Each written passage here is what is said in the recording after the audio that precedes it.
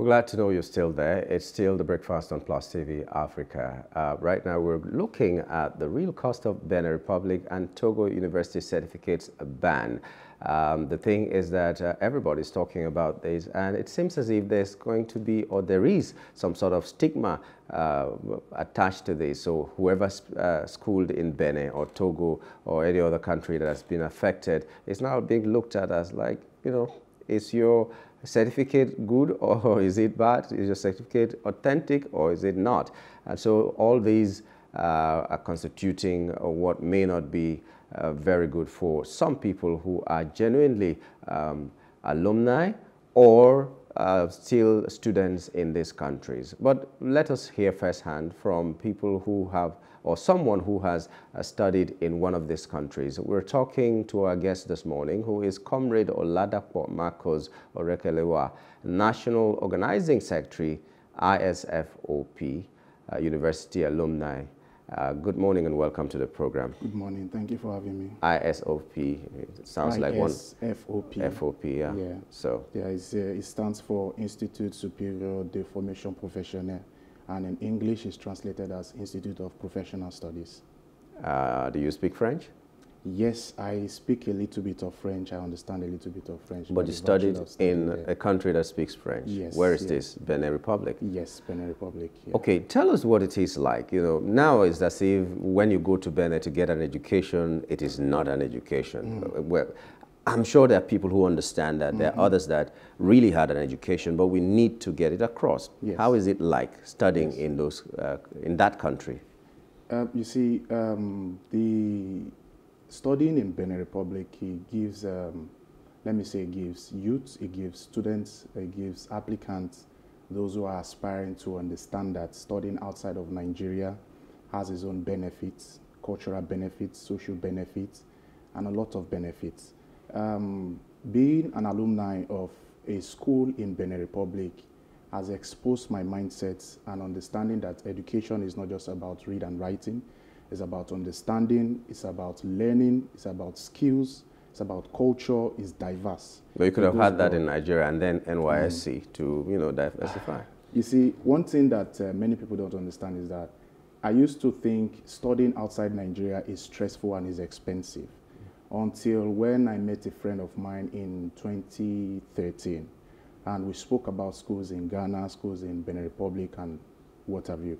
So one thing about the vast understanding about learning and understanding the cultural benefit of studying outside of Nigeria, especially which is Benin Republic, which is a case study we are talking about today, is that there is this misconception and there is this misunderstanding that people are putting out there that studying in Benin Republic is as a result of not having a quality degree certificate, or be it PhD, or be it any form of qualifications or thereabouts.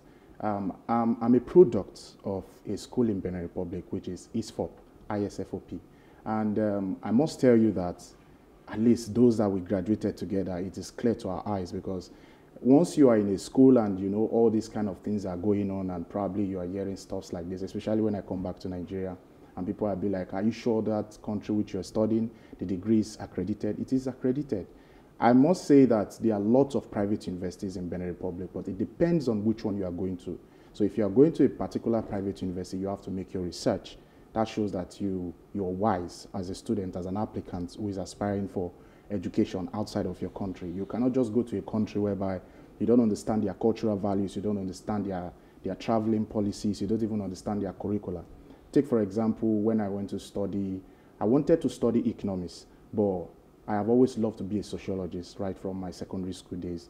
So, but when I was trying to search and to check on the internet to look for which is the best school for me to attend in Benin Republic then, I stumbled upon IFSOP Benin University, and I found out that, okay, this is a vocational professional institution which I can learn and be a sociologist, and they will teach me in English. And by that virtue, I was able to like, okay, I went for it. And this as a result because of the fact that I have seen a product of that same school who is doing exploits. Yes, who is doing exploits. Speaking about cultural value, I think when I was planning my first visit to Benin Republic, I don't know how it feels like to be outside of Nigeria. I actually thought I'm going to book a flight, you know, stuff like that.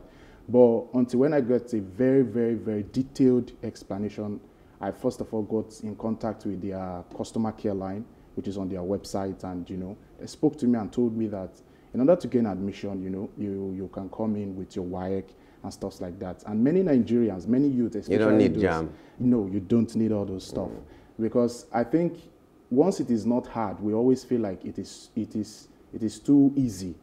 We feel like writing the quality JAM, is not good. Exactly, the quality is not good. But I must tell you that passing WAEC is much more difficult than passing JAM.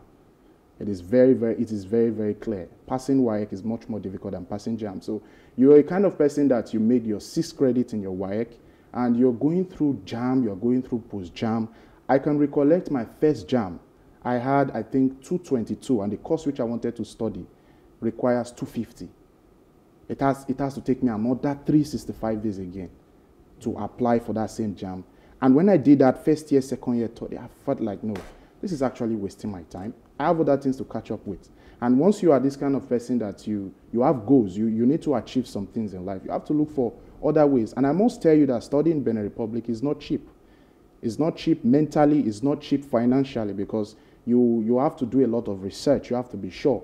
And that is the kind of research I'm talking about. Is it shows that you are foresee the future, because you know definitely Nigeria is a giant of Africa. So even if you are coming from any part of the world to come to Nigeria, back in the days 10, 15, 20 years ago, we have whites who are coming to Nigeria to study in likes of Unilag, Uniben, and even UI. But now, I don't think we have more of that again. We now have Nigerians going outside more, and which we can see the Japa syndrome and all this stuff. Let's not be like we're evangelists of Japa now, that we're calling on people to go to Benin Republic and all that. But, you know, I needed to know what it is like, you know, studying in that country. One of the questions I was going to ask you was how do you surmount the challenges of language, culture, but you've mentioned those things. Perhaps that is something that Nigeria should borrow, because they can drive traffic to their country, even though they are not Anglophone. So we speak English, and we don't have French students coming to our country. So maybe this is what we should explore. But now that this thing has come out, I'm just trying to get into your mind as an alumni of a school in Benin Republic. How has it affected you as a person and others that you might know that came from the same background? Let me say that speaking on the saga which is going on, especially the suspension that His Excellency President Bola Ahmed Tinubu just slams on Togo and Benin Republic School, I must say that even when I heard the news, I thought it was a rumor, because I think I first heard something like this in 2020. That was, I think, pre-COVID era, and a lot has been going on in the background. See, in a kind of setting in the educational system whereby we can't really say that Nigeria is doing 100% good in the education sector, we can't say that. But in as much we want to sensitize the system, in as much we want to make sure that Nigeria is top-notch in terms of global recognition in the educational sector, we should also be careful in not affecting a lot of people, generalizing a particular thing and making it affect those that are out of the game. Why I'm saying this is because when I heard the news first, I think it came to me as a shock. I thought it was a rumor, and it kept on going, and I found out that, okay, I'm a news-inclined person, so I watch news almost every day on different channels, so I found out that, okay, this is true. So a lot of things have been going on. The associations of management in Benin Republic, and the Students Association, the Alumni, everybody were reaching out to themselves and what is this, what is really going on. And once something like this happens, it begins to go from bodies to bodies to bodies. The DSS is involved, the National Youth Service Corps is involved, NUC, National University Commission is involved, and many other bodies are involved. And I like this sensitization, I must be frank. I cannot say Nigeria should be a dumping ground of illegalities, of dullards, or people who are not capable of holding a particular position or going to get a degree within 6 weeks and 4 months. In fact, I was laughing when I saw that, and I was like, how possible is that? Even your registration time, it takes you more than more than at least, if you're fast, it takes you like 2-3 months, your registration. And there's a particular time you can make some fees. And one thing about Benin School is that this thing has actually, the kind of system of the education is driving most of Nigerians to that country, because we know that your 3 years is going to be your 3 years. Your 2 years course study of direct entry, as a direct entry, is going to be 2 years. I'm not saying all courses in Benin Republic are 3 years. Some are 4 years, like some engineering courses and some medical courses are 4 years. But your 3 years is going to be 3 years. You've been in a country whereby you're trying to study, trying to get a goal. I was speaking about goal earlier. And you're being affected by strike upon strike upon strike. And you're spending money. Some people will come back to school and it is like they've forgotten what they studied in the previous semester. So it's kind of traumatizing. So when the generalization came up, I feel like this investigation, to me, should have been done first, because I think I heard in the news yesterday that the president has inaugurated a committee which should look at this whole thing. And I felt like, well, yeah, that's a good move. I would have felt like that committee should have been set up, should have done all these rudiments of background checks and accreditations and all that stuff before the suspension. The reason is because the suspension is too sudden, it's too direct. There's a bilateral relationship between Nigeria and Benin Republic that definitely we know that Benin Republic depends on Nigeria in some aspects. In terms of workforce, in terms of even this education. And I must tell you that Benin Republic is not only a beneficiary. Nigeria is a country of over 200 million people. So definitely we have how many youths, people who are aspiring to get, and mind you, Benin Republic is not a country whereby you are being limited by your age to study. It's run almost like the National Open University of Nigeria. So you can join at any given semester at any time. In as much you are steadfast, in as much you know what you came in for, and you are able to achieve it. I must tell you, a 3 years program might not even take more than 2 years and some months, in as much you are steadfast and you know what you are doing in the school. So there are many of us who are alumni of Benin Republic, who went through the 4 walls of school, who study, who burn our candles. It's a country with 24 hours electricity, but yet we make sure that we know where we are coming from and where we are going to. We are not stopping at Benin. Most of us are schooled in Benin, came back to Nigeria, did our masters. I'm a living example.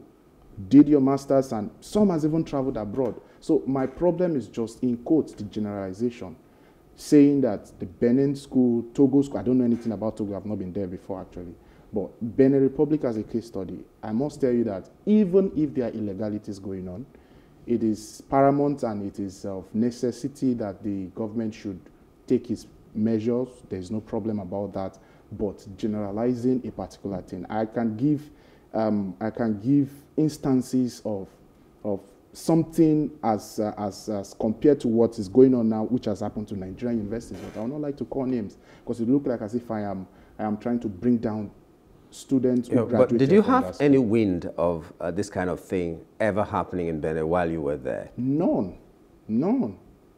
So this took you as a surprise? It took me as a surprise. It took me as a shock. It is not, to me, I felt like it's not something that we should be welcoming a new year with. This committee which he has set up to do the whole check-ins and everything should be the first thing he should do. To me, I feel like, no, I don't understand. Like, you just slamming the suspension by a journalist who did a findings on the 28th of December, if I could remember, and the suspension is given on the 2nd of January 2024. Within how many days? No. There should be a background check. There should be, okay, checking out is the case study of making sure to know that, okay, what this journalist has said or what this guy has said as concerning Benin universities or Togo universities at large. Is it true? Is it sure? There are hundreds of universities. People involved and all that. Yes, exactly. Who are the people involved? A stone to one shouldn't be like as if you're stoning the whole private universities in Benin. And I must tell you that it is so disheartening because it has caused a case of pandemonium all over the alumni and associations and group of Nigerian graduates who graduated from Benin Republic who are presently in Nigeria, and they're like, what's all this? Like, why is it supposed to be like this? If the country were to be better educational-wise, we won't disturb ourselves to go to Benin Republic. I must tell you, because that is just a fact. You do your WAEC, you do your JAM, you do your post-JAM repeatedly 2, 3, 4, 5 years, and you see that you can gain admission in a school whereby with your WAEC and you will get a very good degree. You come back, which is accredited by NUC and other bodies in Nigeria. Why not? You take the shot. But you did say that, mind you, this is not encouraging you to run away from Nigeria, but you did say that it's not cheap to school No, it's not. in Benin Republic, for instance. So it's easier to school in Nigeria? Apart from the strikes and all that. You know, the school you went to was a private institution. It was a private university. So compare that to Nigerian schools. No. Comparing it to Nigeria, you see, one thing about Nigerian private university is that they charge their, should I say, their applicants or their students based on what they consume, because definitely it is run by the school, it is financed by the school, so it can be very expensive. But I must tell you that only those that don't know that even the accommodation in Benin Republic alone is more than some school fees in Nigeria, the accommodation. So I was laughing when they say somebody gets a degree for, I think, say 50,000, 100,000. There are rumors everywhere. We need to understand the media. I understand the media to a large extent, and I know that it is not everything that is said on the media that is actually true, except you make your findings. Yeah, but he got a certificate and he got accepted into NYSC and all those. Those are the things, the parameters. The NYSC system should be questioned, because a guy who served in 2018 came back and served in 2022. What is wrong with the NYSC database? What happened to the authentication? So we all thought that since we serve, so those that serve in maybe 10 years ago can equally say that, okay, I think I like the polo now. I can go back to the NYSC camp and I will serve. So even if we are checking is higher now. so I don't really understand that if you serve before you are serving again, then the system should be questioned as well. We are only looking at we are only looking at Benin Republic. No. Okay, we know that there are people who genuinely went to school in Benin Republic. Yes, they have a certificate, they studied hard and all that. We know that. We know that. But the fact that this happened and they checked the database and everything, it checked out. It means that there are some people also who could want to have an education genuinely in Benin Republic and they end up being scammed. Maybe by our own Nigerian brothers, because whoever did that must have links with Nigeria as well. So maybe by our own Nigerian brothers. So what is the proper way to go in case you want to go to Benin Republic or Togo? You don't know anything about Togo, but let's use Benin Republic. In case you want to go to school in Benin Republic, what channels are you likely to pass through so that we get to know that this is the right channel, you don't get scammed, you're not getting a certificate that is just a forgery of some sort? I think this is a very great point which you've raised here, and for the viewers who are watching, I think it is very important that there is no organization established that does not have, number one, a website. Their media should be up to date. So even those that leave Nigeria and study in the likes of UK and Canada, they did their research online, and they make contact with the school, emails, calls. So if you want to go and study in a school and somebody is claiming to be an agent in your own country, and you've not even seen the school, you've not even met a staff of the school, you've not even met somebody who graduated from the school, like myself, I've met somebody who graduated from the school, who is using his certificate, who have served, who is articulately sound, not just about the container. Now we talk about the content. If I speak to you in 5 minutes, I know that, okay, truly you went to school. So that is what I did. And after that, I went myself to Benin Republic. Benin Republic, you don't have to take flights. You just pass through Badagry, you're in Benin Republic. It's a stone throw from Lagos here. So you go there, you go to the school, the location itself. You observe it yourself. You look at when they started and where they are heading to and where they are. My school was established in 1999. So you look at all these things, you go to the admission. I'm sure all schools have the admission board. You go there, you understand the admission process. And if you're far, maybe staying in the far north or in the east or something, why not? All these schools have websites. In fact, if you go to Google now and just type it, school accredited by NUC or that is accredited by Nigerian government, in Benin Republic, and click search. It's going to bring a list of them. And once you're clicking on any of them, it's going to be directing you to your website. So I think with that, you shouldn't be able to fall victim of. I think it's because of the fact that some people are just selfish and don't want to, they don't want to acquire education in the proper way.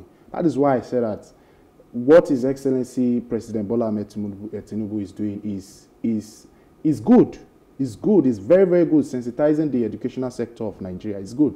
But in that same vein, there are a lot of people who want to take through the shortcut of life to acquire what somebody did with sweat. So that is why I recommended that, and I applaud what the president is doing. But in that same vein, some people will just hear that school, you can acquire this thing, you don't even need to come. Oh, okay, maybe probably this thing, you can. They do that even in passport office. They do that in anywhere, any organization. That is when you yourself, you are not, you don't know what you are looking for. You can easily be scammed.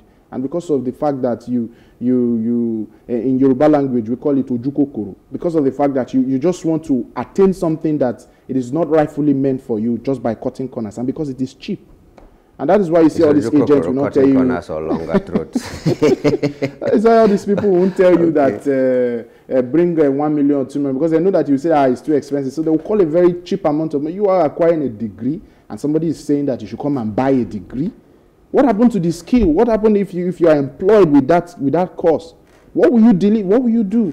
You get a degree, come back and do politics. That is in Nigeria. That is in Nigeria. Yes, because you don't really need a degree in politics the way I see it in Nigeria today. I'm not surprised. But you know, my fear was that after this pronouncement, maybe in your workplace, for instance, somebody is saying, I heard you're from Benin Republic, you got your certificate there, let's scrutinize you more and all that. But has it affected you like that? It is welcome.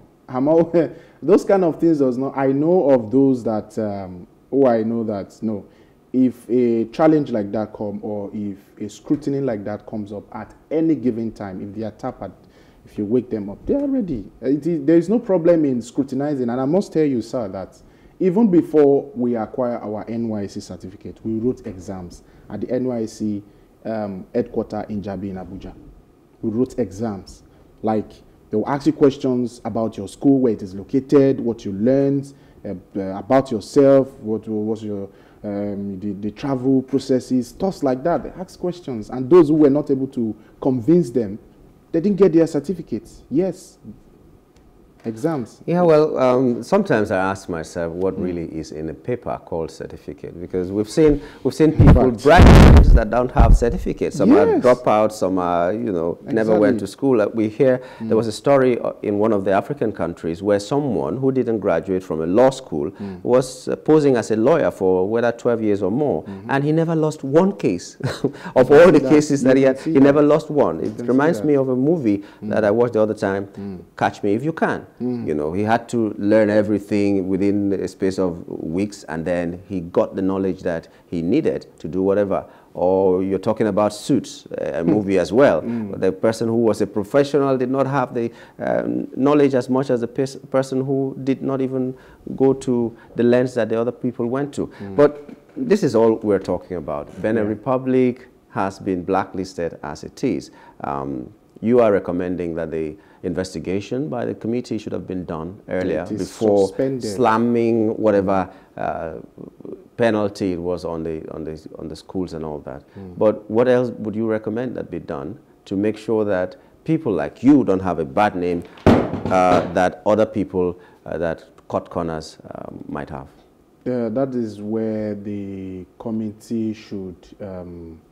The committee have their duty, and I think I read through their article this morning, even before I came to the studio, that in order to be able to curb this and not to generalize the fact that a person is sabotaging the effort of students, of alumni, of graduates who went to Benin Republic, who did all rigorous activities to obtain their degree, I think it is very important that after which this scrutiny has been done by all the private investors in Benin Republic, they should also make sure that they sensitize this country as well. They should make sure that the educational sector of Nigeria is also better off, and should look into the likes of writing 4-3 exams before gaining admission. In my secondary school days, I remember a guy who we studied together. We did all our, it was in, I think it was in commercial class, I was in art class then.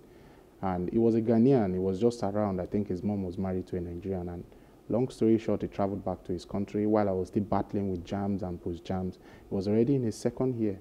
So in as much we want to sensitize the quality of the degree and those who are working in the Nigerian sector, which I don't know if the jobs is even available, but let's just be positive.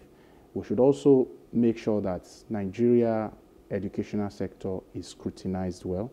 There should not be favoritism, because favoritism is one of the biggest problems we face in Nigeria. I'll give you an example. You are supposed to be admitted to a school who needs you to score 60 in their post-jam. You score 59, you were not given admission. And somebody who scores 45 was given admission. Why? Why is that? So all these are big problems. I can go on and on and on and on. Just like you rightly said, it is not about the container, it is about the content. I can see many people are just glamoring on, okay, this. Is it because Benin Republic is at the backyard of Lagos? If this kind of thing happened in schools like maybe Canada or UK, are we trying to say that people don't buy certificates in those countries? Are we trying to say that in Nigeria they don't buy certificate? I'm not saying buying certificate is a good thing.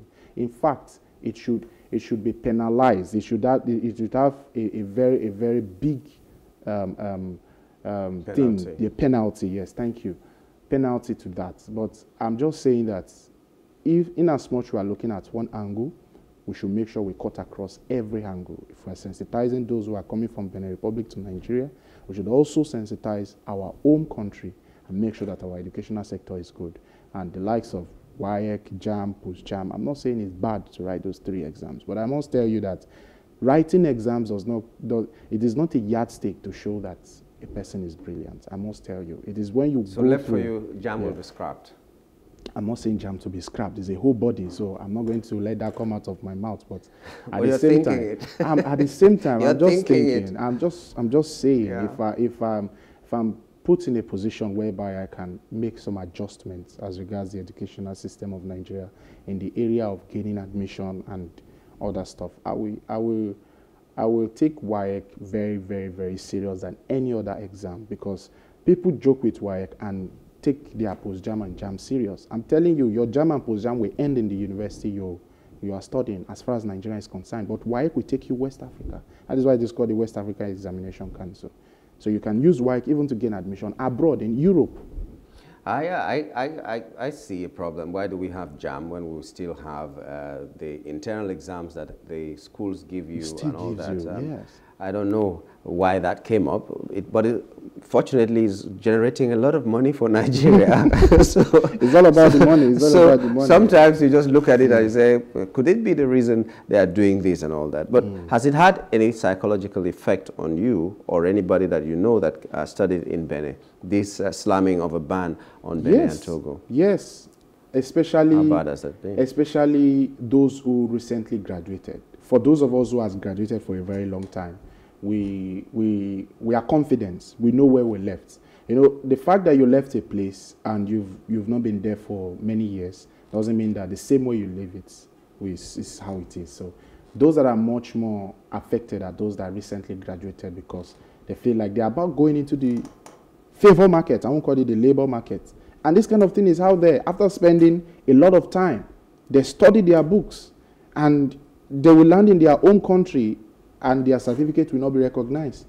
Whereas while they study from their 100 to 200 to 300 level, their school was recognized. So what do? It's traumatizing. How about the parents that spends a whole lot of money, millions, on their child to go and study in Benin? So when they come back and they say that your school is not accredited, didn't you make your research before? Didn't you check well? So no one knows tomorrow. You can't predict the future. But in as much you went to a school, while you were there it was accredited, while you studied it was good, and this kind of news is all over the place. I must tell you, there is one thing Nigeria knows how to do best, is carrying rumors. That is what we know how to do best. And once the rumors is everywhere, you begin to see organizations be checking, they will not be concerned more on your person. They will not be concerned about what you have upstairs. They will be concerned about the paper which you are holding. They say, okay, can I see you? Once they see institute, they say, is a French of Benin Republic, or can you step aside? And you see, that can be traumatizing because it can cause a lot of people to do it. You know, I think you understand best where I'm going to. So it is very, very important that they take a look at when you want to make an announcement. You should not do it too sudden. There should be a background check. Like it has to gradually comes up, and when you want to give your statement, you now say, okay, following our rigorous checks and all this, we find out that this and this and this. Not that you head in 4 days' time and there is a suspension on the whole country. It's kind of traumatizing, and I've heard a lot of people who sent me message. In fact, immediately the news broke out, as the national organizing secretary of my school, I got a lot of message. I get messages in a day, at least an average of 20, from people who just graduated, who we graduated together, who, you know, what do we think about this thing? What's the president doing? We don't understand. This thing is going to cost us our jobs. People will be looking at us down. I say, see, it is all about you. If you are relevant to your place of work, if you are relevant to your job, they know you. I must tell you that even if they will scrutinize you, they will say, no, this person has been with us for 5, 6, 10 years, and we don't see any reason why we should take his paper important than his person. Yeah, but when you are unfortunate that village people followed you to your workplace, they can use that against you. I quite agree with the trauma you're talking about. Yeah, yes. The fact that a lot of people might get affected because of that pronouncement. We've been saying it on this show all the time that when public officials want to say something, they should scrutinize it and see the effect it will have. It's just like fuel subsidy gone till today. We are still suffering that sentence and all that. So we've seen these things happen time and time again, but we are here where we are now. There's no taking back the words that have been spoken already. I'd like you now to talk to your alumni, to talk to your fellow students that may have studied in Benin or are still studying or just graduated from Benin Republic. Just address them and give some words of encouragement as we wrap up. Okay. My encouragement will be that just be who you are. You know what you are made of. You've acquired your degree in a very simple and a very, very good manner. So don't be downcast. Don't feel bad. Make sure we are going to stand throughout these tough times, and we'll make sure that by God's grace, we will come out of this. And those who are trying to sabotage the universities in Benin, the corporates, those who are trying to sell certificates, will be held responsible for their sins and not the general public. So I urge every graduate of any Benin universities, if you are still studying, be steadfast, continue to study, and with God by your side, you come out victorious. Thank you. I use this time to urge you, the alumni, people who know their onions and know what they passed through to get what they got, to also do your own findings, find out this syndicate, because it's a syndicate that does this. Find out this syndicate, help in the investigation that the government is doing right now, so that these people will be fished out, named and shamed, because that also will vindicate you and everybody who is studying or who has studied in Benin Republic. We'd like to thank you, comrade, for coming on the show this morning. Pleasure. It was really good having to talk with you. Thank you very much. Thank you for keeping to time. Thank you very much. I remember when you got to the studio. Well, ladies and gentlemen, we've been talking with Comrade Oladapo Marcos Orekelewa, a National Organizing Secretary, IFSOP, University Alumni. He was talking to us here about the real cost of Benin Republic and Togo University certificates ban, the implication on the people, the implication on the economy, the implication on everybody. And one of the recommendations was find out what really happened and what really happens before you slam a ban on an entire country or 2 countries at the same time because if you slam that ban on everybody and everything, it means that a lot of things might go wrong. So find out the real thing, be sure of your investigation before you take the necessary steps to punish whoever is the culprit. We do hope that this kind of a thing will not linger for too long, And we do hope that it will not spoil the relationship between Nigeria and Benin and Togo as countries as well. They are all West African countries, yes, and we should continue to be brothers as it is. Thank you so much for coming. Okay, this is where we wrap it up on the show this morning. It's been a pleasure being with you, and we hope that we will return tomorrow for the breakfast again on Thursday. My name is Nyamgul Agaji. Have a wonderful day.